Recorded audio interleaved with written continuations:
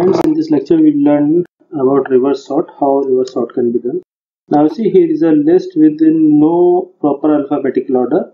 It is Alan is on the top and Mary is on the last.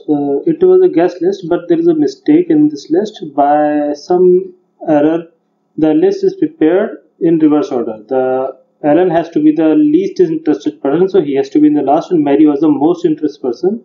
This person has to be on the top, and then after Mary it has to be Nancy. The list has to be prepared in the reverse order, but it is prepared in this order. So how can we reverse this list?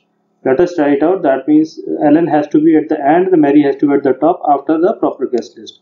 For that, let us copy this, Ctrl C, and paste it here. After that, when we select the list and we go to data, and when we do A to Z, it make the list in alphabetical order, but that is not correct. We didn't want Ctrl Z. If we do the Z to A, that means it creates the list in reverse alphabetical order. That means if we select here from here to here and do Z to A, it prepares the list in reverse order. That means S on the top and Ada A on the bottom, but we don't want that. As you can see by the arrows, Alan has to be in the end, Mary has to be in the front.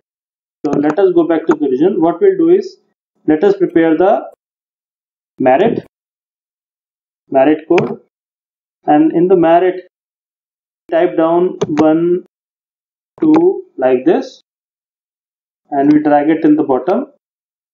Now we select the whole list like this. We go to the sort and we sort on the basis of merit, and in the merit we will say largest to smallest.